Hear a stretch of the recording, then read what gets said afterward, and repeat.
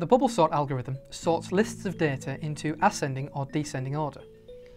Sorted information is far more useful than unsorted lists.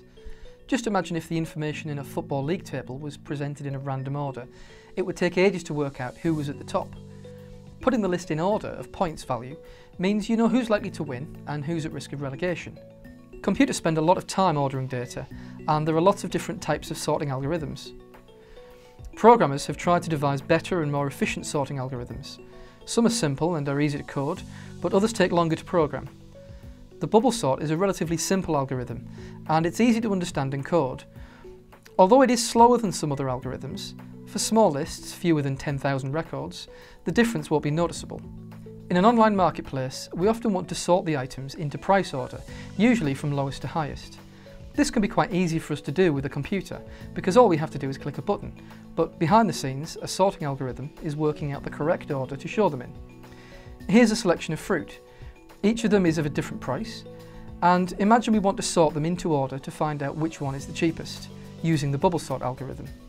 The bubble sort algorithm takes a list of sortable items and rearranges it into a particular order. It does this by comparing neighbouring pairs of items and swapping them around if they're not in order. The algorithm will often pass through the entire list several times, comparing and swapping items until the list is correctly sorted. Let's see how it works with our list of fruit.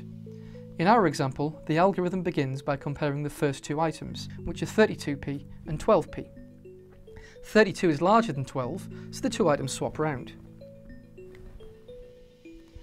Now the algorithm compares the items in second and third place. As the 32 and 12 were swapped around in the first step, 32 is now compared to 25. As 32 is larger, they swap places. The third step compares 32 and 99. 99 is already larger than 32, so these two stay in the same position. And the final step of the first pass is to compare 99 with 30. 99 is larger than 30, so these items swap. As we've now compared each pair of items in the list, the first pass is finished. However, the list is not yet in the correct order. As some items were swapped, another pass will occur. But notice how the largest number has already been moved into its correct position. So the second pass starts by comparing 12 and 25, which are in the correct positions. Then 25 and 32, which are also in the correct positions.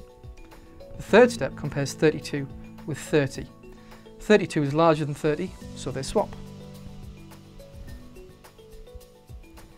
And then 32 and 99 are compared and don't move. A final pass then takes place, and because each item is now in the correct order, no swaps are made, and the algorithm finishes at the end of this pass. It will now return the sorted list. In each pass, the highest value in the list that hasn't already been sorted is moved along the list to the correct position. As the higher values move upwards, these values appear to bubble their way upwards in the list, like air bubbles rising in water. This is what gives the bubble sort algorithm its name.